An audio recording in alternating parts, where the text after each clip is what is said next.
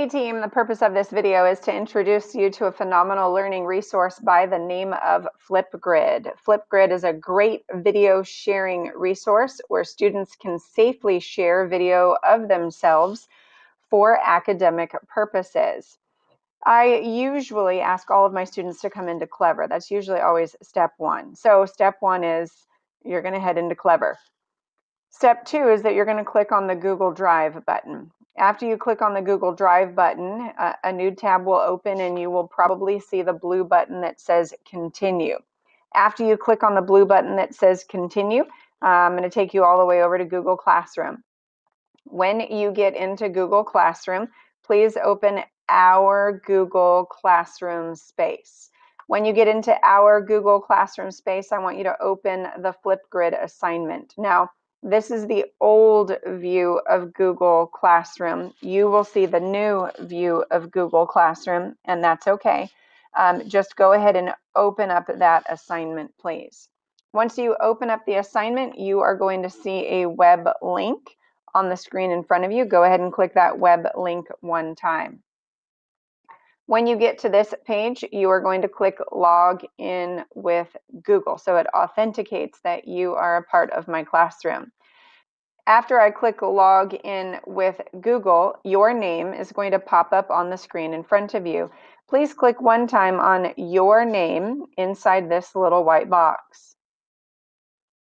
After you click on your name, then you are going to arrive at the Flipgrid space. The Flipgrid space is a space that is moderated and organized by your teacher for academic and community building purposes. Your teacher might ask you things related to digital citizenship.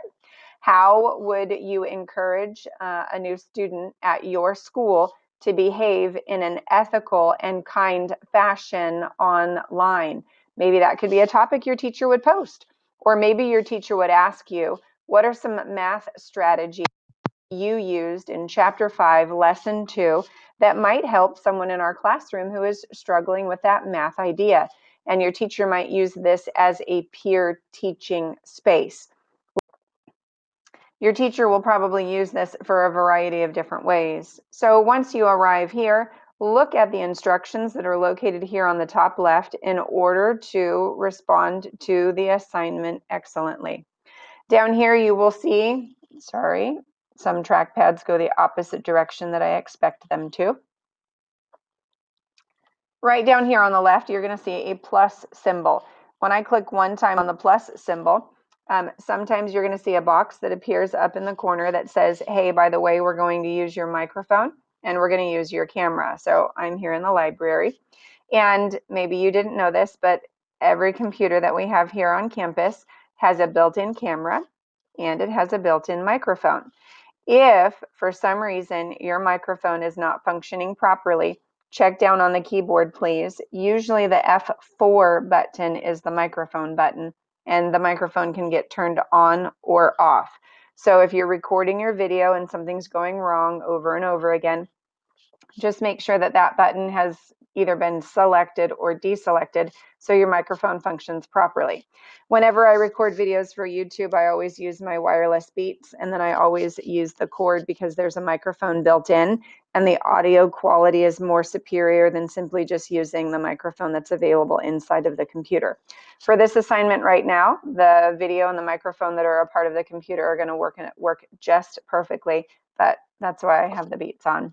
So on the screen in front of you, you'll notice how up in one corner it shows that your maximum recording time is only 1 minute and 30 seconds. So I have to go the opposite of what I think. Over here in this corner, it's a maximum of 1 minute and 30 seconds. And then the button right down here is going to stop or pause my recording. If you start talking, but you want to pause partway through, you want to catch your breath or clear your throat, you can actually continue recording just by hitting that button all over again. So I'm going to reach forward and I'm going to click the red button, and then I'm going to pretend that this is my introduction. Hi, I'm Mrs. Culver, and I am the technology coach for the Clovis North area. I serve on 5 different campuses. I serve 3,800 students. I work with 135 teachers and then additional support staff and administration staff beyond that. It is my joy to teach teachers and students about a variety of different facets of learning, and Flipgrid is just one of many resources that adds to the discussion in the classroom. It maximizes student voice and it gives teachers an opportunity to hear what their students are thinking. Likewise, it is a fantastic peer teaching tool. Students can teach others about writing strategies, science, math, or how to find a good book in the library. So I hope you enjoy Flipgrid as much as I do. So I leaned forward and then I clicked the pause button. And when you look at the circle down at the bottom, you'll see how it's a little bit more than halfway around the circle. Likewise, up in the corner, you'll see how I've recorded a little bit more than half of the 90 seconds that I had an opportunity to record. On the screen right below my chin, it says that I'm supposed to use the right arrow when I'm done. If you are totally dissatisfied with the video that you just did, the video is opposite, so it's almost like I'm functioning in a mirror, if you will. The little trash can over here would let you completely redo the video if you wanted to, if you don't like the first one. And it's absolutely okay if you need to record your first video 4 or 5 times.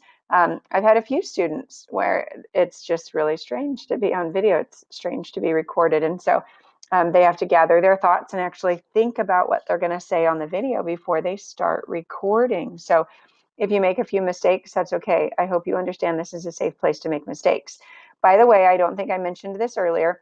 All of these videos are moderated. That means that your teacher has to click a button on his or her dashboard before your video ever goes live. So if you feel the need to be funny and try to post something that's unacceptable, your teacher has prevented that from going live. So use your time wisely, use your teacher's time wisely, only post things that are wonderful and helpful and wise, beneficial, lovely, those sorts of things. So I'm going to click on the next button right here. I work with 135 teachers and then additional. I'm Mrs. Pulver, and I am the technology coach for the Clovis. I'm Mrs. Pulver, and I am the technology coach for the Clovis North area. I serve on 5 different campuses. I serve every. Sorry about that. I have not found a pause button on that specific screen. And you've already seen that portion of the video, so I don't need to make you watch it all over again. But there were little scissors on either side, so if I wanted to trim the video a little bit from the front or the back, you can actually use those little scissors to kind of slide in and out if you want to.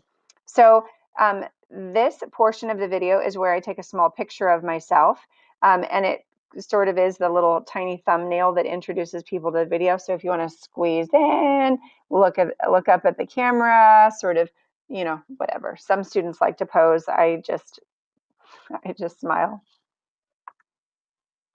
All right. So at this point in time, you can't see my face anymore. Moving, that is, you can still clearly see my face.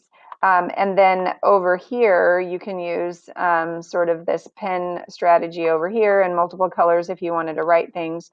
I'm going to click the redo button. I didn't need the whole thing to be redone. But if you want some little button or sticker or something added to your picture, then you can add some stickers from over here on the right, a hamburger, a cheeseburger, a ruler, a ping pong paddle, a car, whatever is interesting to you. You can post those things. And once you are completely satisfied with your video, you're going to click the submit button. Congratulations, your video has been recorded and it will be live once your teacher approves it. Click the complete button. Right here, you will notice how the job has been completed or the task has been completed. I can click the complete button over here. And where is my video? Well, you know what? Your teacher on his or her dashboard is the one who has permission to approve that video. And then your video will go live in this space and your classmates can watch it. Let me pause the video for just a second and then I'll put that video live in here and then I'll show you what you can do with it. All right, so here I am, I'm back. I went over to the teacher dashboard and I approved this video. And so the video that I just did using a child's account is now live. So As the teacher approves each of those videos, they will appear live on your screen right here. Now you get to watch that video by clicking on it. And that is quite loud. Sorry about that. So you would carefully watch the entire thing, but I'm just showing you that it truly is indeed a video right here. The volume button is right here if you feel like the volume is too loud.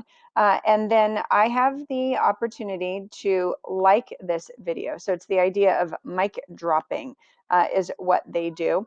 What they call it here in Flipgrid land. The moderation level, I haven't provided you an opportunity as the classroom students to do anything other than the mic drop. Sometimes if the teacher chooses, the teacher can turn around and provide you an opportunity to do video responses to each other and provide feedback to each other. I really like what you said. That was profound. That made me think. Thank you for sharing those ideas, whatever.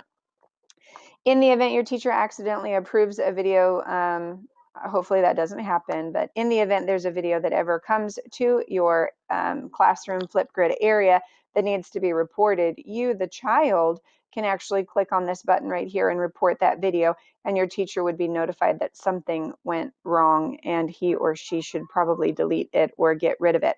I enjoy Flipgrid. I think it's a fantastic space for children to interact with one another and to expand their learning and use their voice. Once you're finished watching a video, go ahead and click on the X up here. And then when that next video arrives, click on it, click on the next one, and then click, click, click, and so on. This needs to be a safe space. I'm going to say that slowly, and I'm going to repeat myself. This needs to be a safe space. Our learning environment at all times needs to be a safe environment. So please don't jeopardize our ability to use this as an amazing learning space by making poor decisions here. Let's leave this a safe, healthy, happy, fantastic learning environment so we can keep using this space over and over again. One last thought. Over here, nothing prevents you from doing a second video or a third video. Don't feel like you're limited to just one video. And be patient with your teacher because it could take a little while to watch all of those videos. By the way, in the gear right here, you can actually speed it up. And I personally watch YouTube videos sometimes in a faster speed.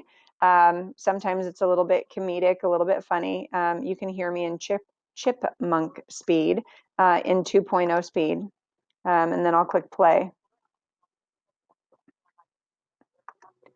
I don't necessarily think that everyone should watch it in that speed. As the teacher, if I want to push out a whole bunch of videos in a very short amount of time, I'm probably going to watch them in the 1.5 speed or the 2.0 speed just to make sure you have access to that content quickly. As a child, I don't know that I really want you watching it in super fast speed. Slowly digest that information, please, and thank you. Thanks again for watching and have a fantastic day.